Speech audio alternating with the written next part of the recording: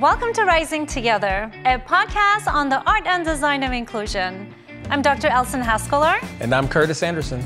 Each month, we'll have a special guest, and we'll learn from their personal stories and experiences about how to create change. From thought-provoking discussions to real-life strategies, we'll explore the transformative power of inclusion and discuss how to create a world where every single voice matters. We hope you can join us as we dive into the art of creating inclusive communities. Let's embark on this journey of transformation, one story at a time.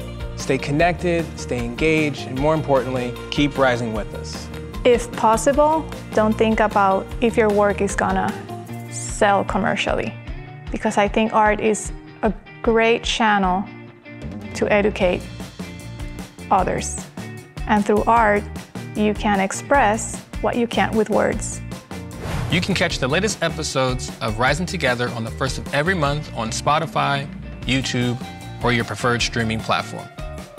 Welcome to another episode of Rising Together. Today, we have the privilege of welcoming Mara Torres Gonzalez to the show. Mara is an artist and a gallery curator from Puerto Rico. In 2020, in the middle of the pandemic, she opened Mara Art Studio and Gallery in downtown Sarasota. Mara collaborates with local and international artists from all around the world, ensuring that their voices are heard on a global scale. Welcome to the show, Mara. Thank you for having me. So good to have you. Yeah, could you tell us a little bit about who Mara is? Mara is Boricua, Puerto Rican. Mother, wife, sister, daughter, granddaughter. And I mention that because in Puerto Rico, it's all about family. It's part of who I am, mainly. We celebrate everything in family. We're always together. I have a grandmother who's turning 100 in June. Wow. Congratulations. Thank you. I have very supportive parents, and I have the most amazing kids. Because of my supportive parents, I was signed up at the Student Arts League in Old San Juan when I was almost 4 years old. So I was actually admitted before the minimum age requirement of 4. Wow. Because they saw certain skills and talents. They said I was always creating something in the house, whether out of cardboard, I would be putting stuff together. And as the youngest of the group, one of my pieces was admitted into an art exhibit. After I graduated from art school, that's when I had a transition and opened my first business. That was back in 2001. And the business developed into one of the main design firms in Puerto Rico. I had the privilege of being selected to design the wedding of NBA player Jose Juan Barea from Dallas. Oh, wow. How was that? Oh, that was amazing. And then marrying Miss Universe Puerto Rico, Viviana Ortiz Pastrana. So I would say that's one of the highlights of my design career. And also a partnership with celebrity designer Preston Bailey from New York. That was back in August of 2017. You shared with us this painting, that you created when you were 3 years old, and that's absolutely, breathtaking and unbelievable that a 3-year-old could do that. When you look back, at all of the projects that you worked on, what has been the most meaningful project that you worked on or collaborated with somebody? As of today, the most meaningful project has been 209, which translates to September 20th in Spanish. So we do the day before the month in Spanish. And that is a series inspired by mostly the aftermath of Hurricane Maria in Puerto Rico. So immediately as we were able to open the front door to our house, we encountered a completely new landscape scenario. It was as if they just moved our house into a war zone. Everything was gray, all the trees were down, was no power, no phone, So you had no idea what was going on beyond what you were able to look at. We couldn't even leave our neighborhood because the trees were blocking the one and only exit. So all the neighbors had to get together and get the trees out of the way so we could get out. And that's when it all started. When I saw all the devastation, I started documenting with photography. And I did a lot of documenting in San Juan, but then I also went to the rural areas, the smaller towns, and did more documenting in photography. I had the opportunity of moving my son out of Puerto Rico through the military base, and he moved to my sister-in-law in Colorado. And that's where I started working on the paintings, the encaustic paintings in Colorado. So I was traveling back and forth, Colorado, Puerto Rico, working in Colorado, working in Puerto Rico on the series, mostly encaustic pieces. So I had to, when in Puerto Rico, connect a generator to be able to turn on the hot plates. When I was in Colorado, I could just work on anything. And exactly the same day, September 20th of 2018, I had my opening night of the 209 exhibit in Puerto Rico. So talking about that project, and then who you are as, an entrepreneur, a boss, right? Can you bridge the gap a little bit? Like, how did that inform or shape the creative or the person you are like today? How does that, how does that develop or shape your story moving forward? My 209 series? Yeah. So I lived through the hurricanes, both Irma and Maria.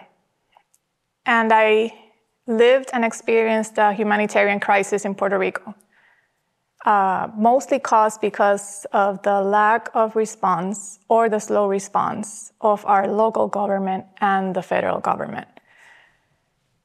How has this shaped me? It gave me a new perspective on how us Puerto Ricans, U.S. citizens, are not treated equally. Mm. The response was way slower than any other response to a big hurricane here in the United States.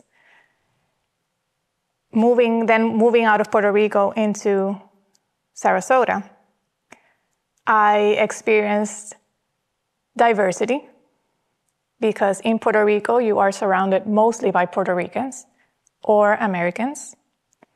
So I experienced diversity because there's people here from all over the world, and that is a great thing. But I also have experienced how we are not seen or treated equally, even though we are American citizens. We're born, and the moment we're born, we are U.S. citizens, just like anyone born here in New York, in Massachusetts, in Florida.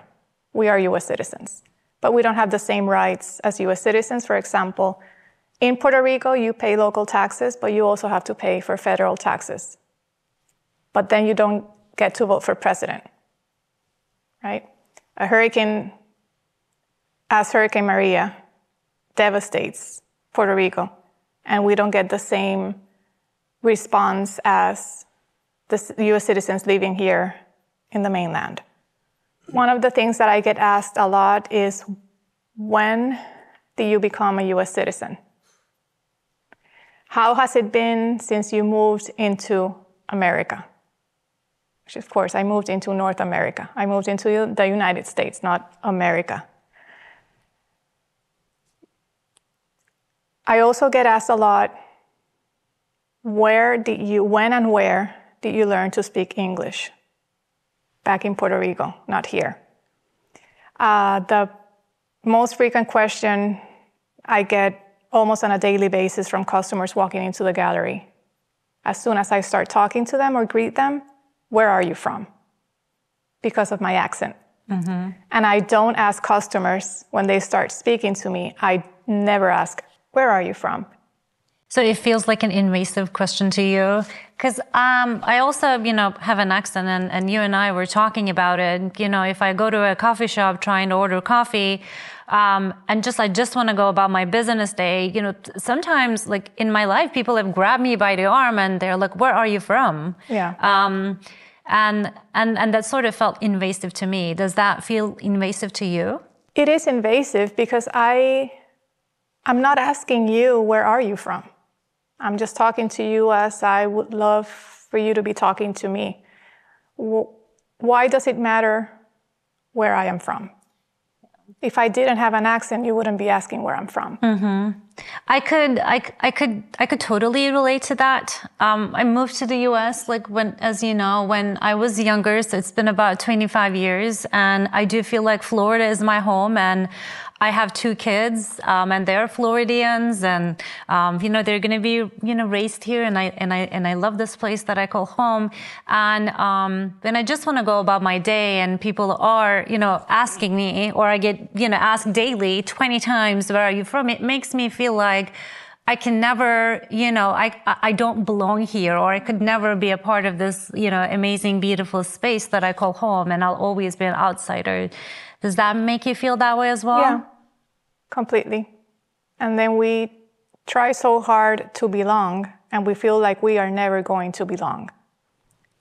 So going back to this, this shaping of who you are, culturally after you moved here, did you have this inkling, or was this sense of, I don't want to say sense of belonging, because you're in Puerto Rico right after you finished school up until you moved here. So who was Mara as a creative, as an artist pre-hurricane?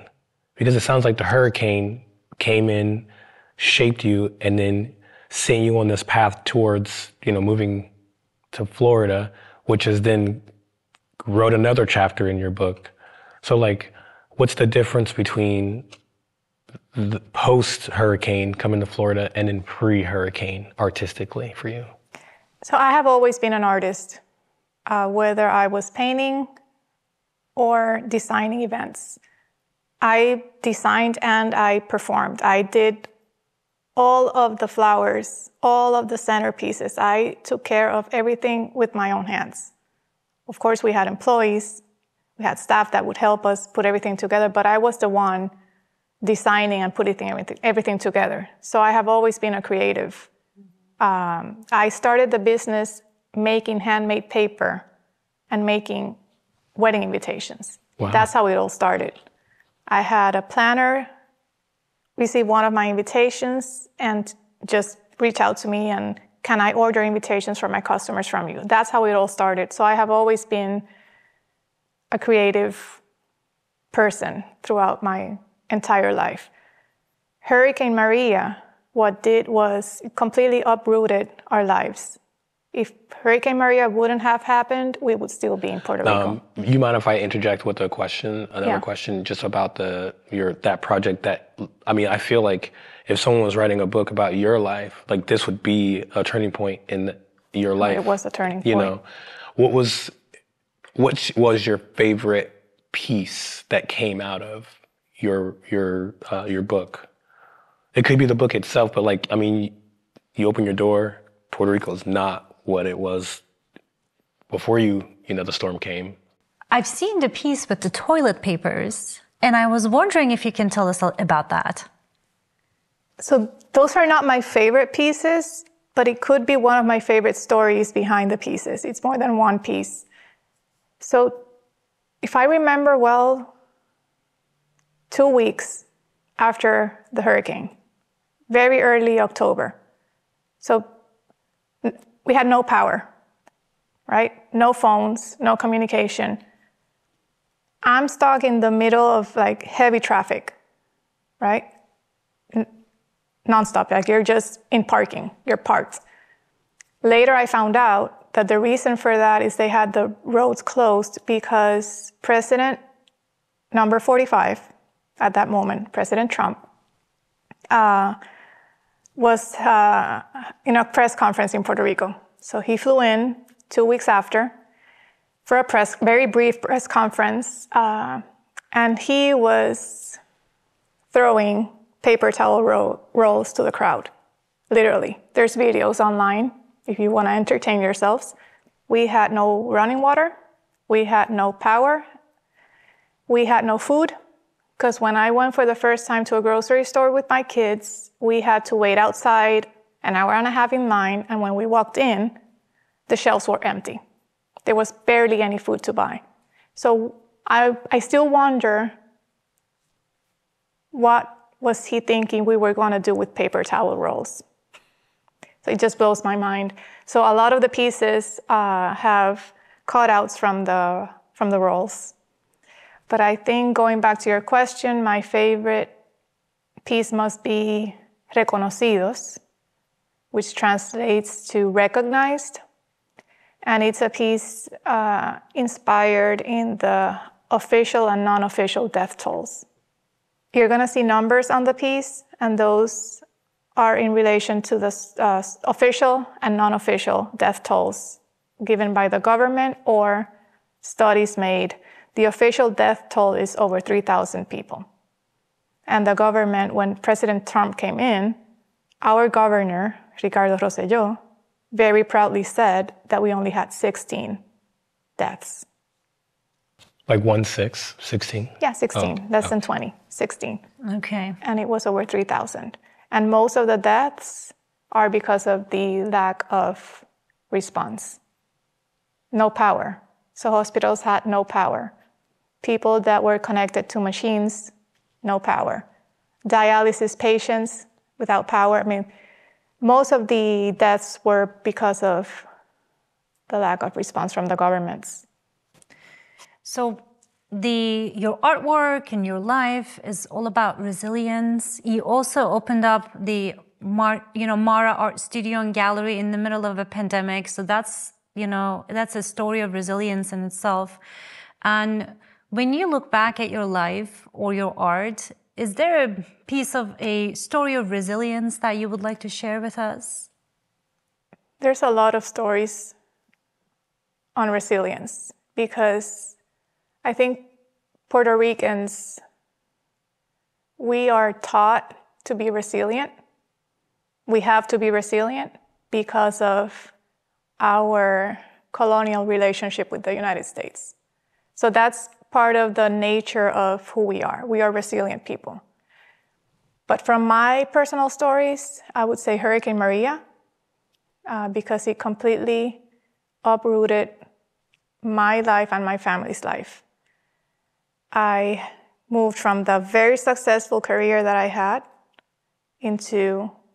moved out of Puerto Rico, moved my immediate family, just the four of us, to Sarasota. We have no family here.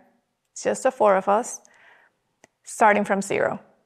So that starting from zero, I would say, has to be my number one resilient story. Coming here, starting all over again, my husband starting all over again. And then when we're finally opening up a business here, the pandemic hits.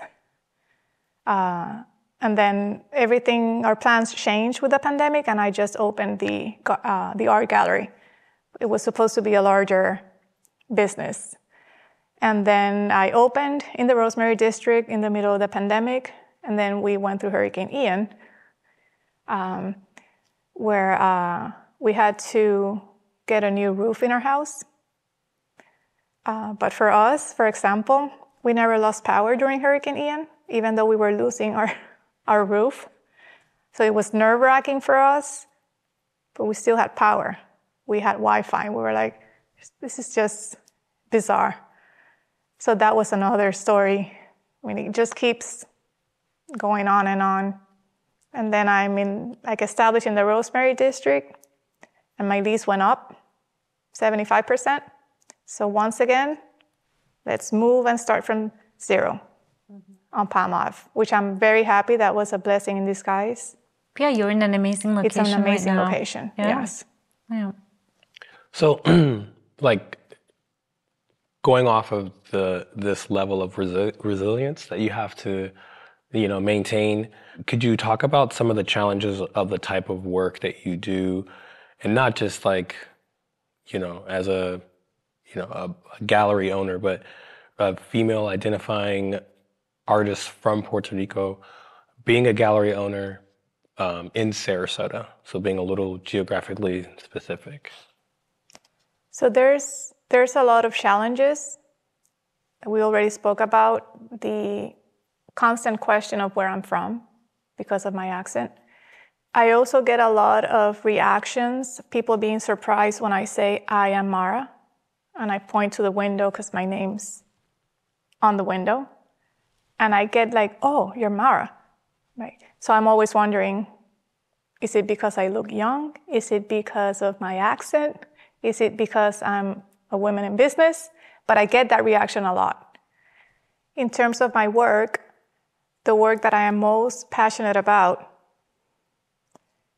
is the work that can be recognized as a hard seller, but it's the work that I'm not going to stop creating. At the same time, I own a business on Palm Avenue, so I have to keep the doors open. And in order to keep the doors open, I have to sell. So some of the challenges would be like a compromise? It is, and not just for me. There's other artists, and it's mostly Latin artists whose work is not the selling work, whether it's for social reasons or political reasons. But it is the work that we are deeply passionate about. So do you feel like the voices of Latin artists are fully represented in the arts? I believe they are not, especially in Sarasota. When you go around the galleries, it's mostly American artists, and there's nothing wrong with that. But there's people from all over the world living here. And there's people from all over the world living here, and you don't see a lot of Latin artists in the galleries. Why do you think that is? I don't know why. I know that in my gallery, I am trying to bring in more international talent. Right now, I have, including myself, it's 3 Puerto Ricans. I have 1 Canadian. The rest are Americans. But I'm trying to bring in, I have 1 Colombian who has been at the gallery for less than 2 weeks, and 3 of his pieces have sold. Congratulations. Thank you. Wow. So his work has been very well received here. So wonderful. we're 4 Latin artists in the gallery. But I have to say that I have more female artists than male artists in the gallery. And that's part of my mission.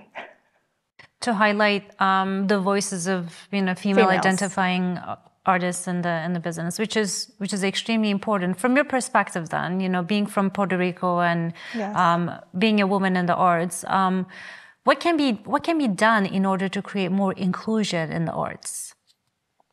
Both the art organizations, whether we're talking about galleries or we're talking about museums, they should be more inclusive with Latin artists. But also the Latin artists have, at some point, they have to put their work out. Not all of them do. The Latin artists also have to reach out and put their work out. But it feels, for some of them, based on conversations we've had, they have reached out at some point and they have not been included. So I know that for some of them it's hard, but you still have to do your part. So both have to do their part. So I'm trying to be more inclusive of everyone, regardless of where you're from. That's why I'm bringing in more Latin artists into my own space and more female artists into my space. Mm-hmm. Going back to like the compromise, right? Because it sounds like the challenge that you face is a similar challenge that other Latin artists also, right, might face in the sense of creating work for themselves, like for a social or political, drive, and then creating work that sells. And I'm interested because you just mentioned that you have, the Colombian artist, right? Yes. And this person has sold 2 pieces. Like, what is the outlier in that situation? Like, is it the type of work that is it like commercial piece? Is it a commercial piece that educates people? Who's the buyer, or like the demographic of the purchaser of, you know, these types of pieces? Like, where can we bridge the gap? Because it sounds like it's an educational thing. It sounds like people, if they were more informed on, you know, this level of resiliency that Puerto Ricans have, and then when they see pieces on resiliency from a Puerto Rican artist, they might be more inclined to support that artist because they can relate to, you know, this level of oppression, or like just they can relate to Puerto Ricans who feel that way. Like, I feel like, do you feel like what the difference is, or what could bridge it, is a sense of education? And if so, like, how, like, I mean, spitballing ideas, what type of ways could we educate the masses so they are more appreciative of the art that the Latin culture produces? That is a great question, because when I evaluate Aurelio Posada, which is the Colombian artist, he is also an architect. His work does not have a social or political story behind it. I am very happy to include Latin artists regardless of if their work is social, political, or commercial. But when I look at the other 3 Puerto Rican artists, including myself, our work is mostly social, political, and does not sell as much as, or as fast as, Aurelio's work or commercial work. I think people either are afraid of it, or don't understand it, or are simply not interested in it. I had a piece by Javi Suarez, who's a Puerto Rican artist, also an architect in town. He's been in Sarasota since the 80s, on Ruth Bader. And I had one customer, female customer, walk in. She was walking around the gallery, pointed at that painting and said, "You shouldn't be showing that." For me, coming from a female, that was appalling, right? And I didn't say anything because of, I am the business owner and I should just, but it's that type of work, the one that it's not always well perceived here.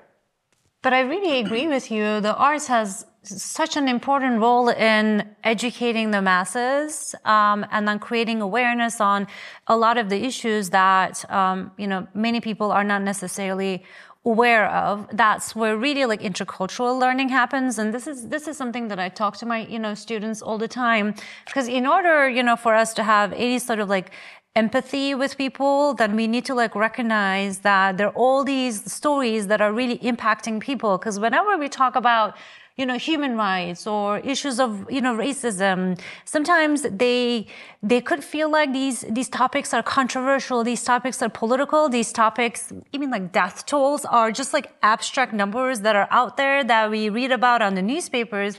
But when we have people in front of us and we're hearing these stories, these real stories from their mouth, and we're really like learning the impact of, wow, these are real issues impacting real people. It goes back to the lack of education.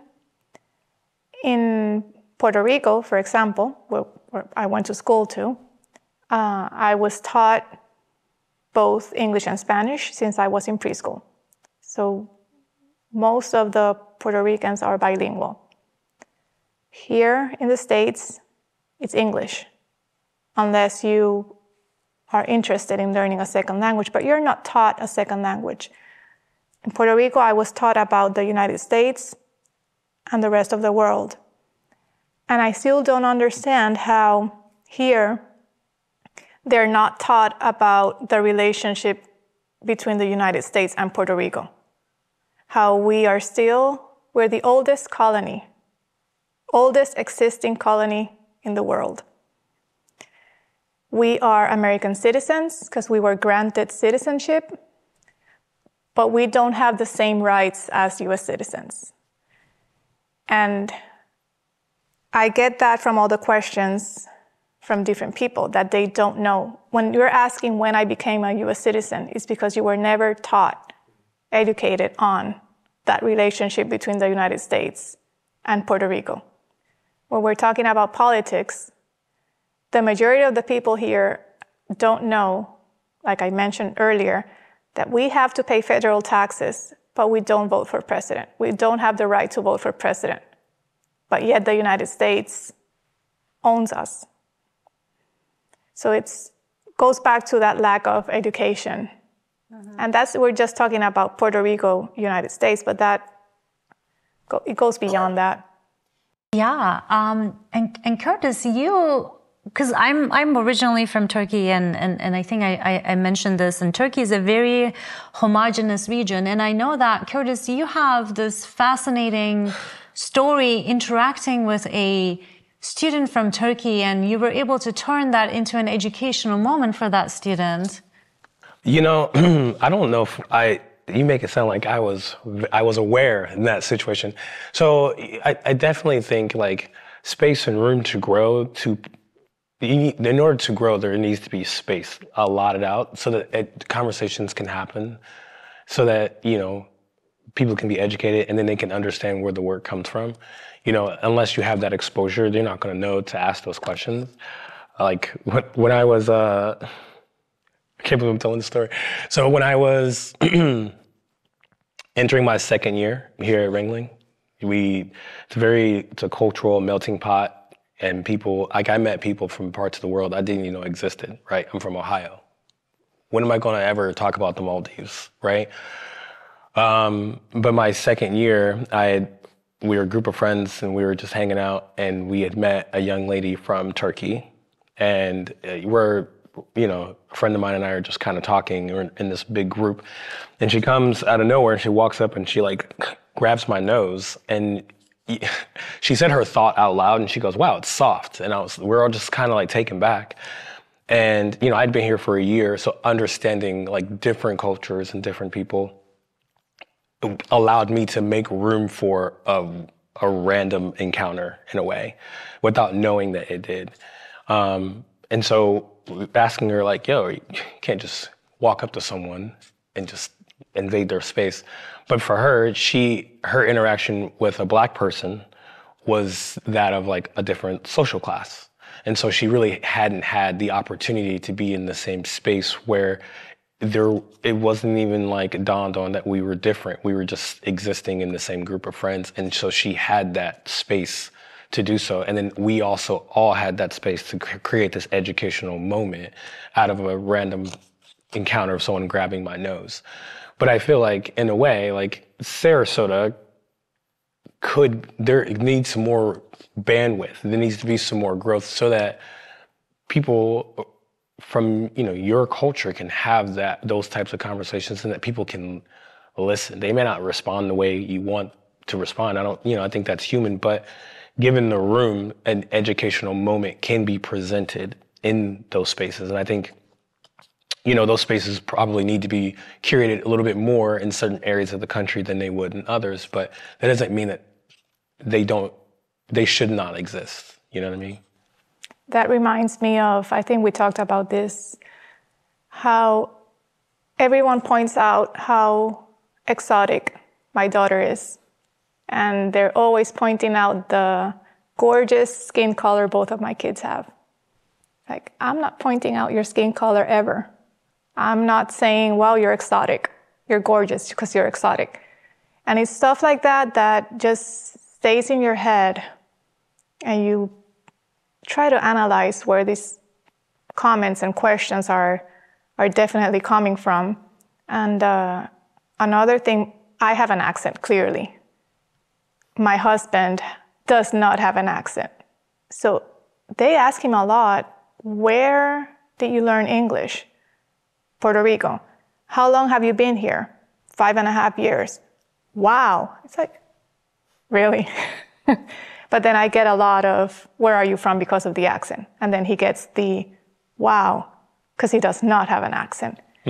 So you know, you're an artist, you know, Puerto Rico, you're a woman and you're also a mother, right? So you have all of these like really amazing experiences. You went through a, you know, humanitarian crisis in Puerto Rico, went through 2 hurricanes. So if you were to give a piece of advice to young people like our students, what piece of advice would you give? My advice would be stay true to yourselves, to your work, and don't fear being who you are and speaking up and having a voice. If possible, don't think about if your work is gonna sell commercially, because I think art is a great channel to educate others. And through art, you can express what you can't with words, which is part of my statement. Where is your gallery located? Just in case, you know, some people in the community would like to come and stop by. Like where exactly downtown Sarasota are you? The name of my gallery is Mara Art Studio and Gallery. It's located in 76 South Palm Avenue. And you can find us online on Facebook, Instagram, or our website, marastudiogallery.com. Sounds wonderful. Thank you so much. And that concludes today's conversation. Thank you for tuning in and joining us on this journey of design and inclusion.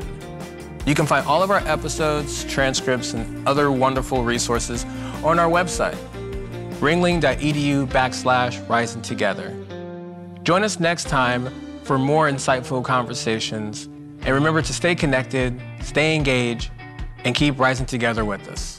Rising Together is produced at the Soundstage in partnership with Studio Labs and Art Network at Ringling College of Art and Design. The show is produced by Dr. Elson Haskaller, Curtis Anderson, Keith Elliott, Nick Paldino, Troy Logan, and Marquis Doyle.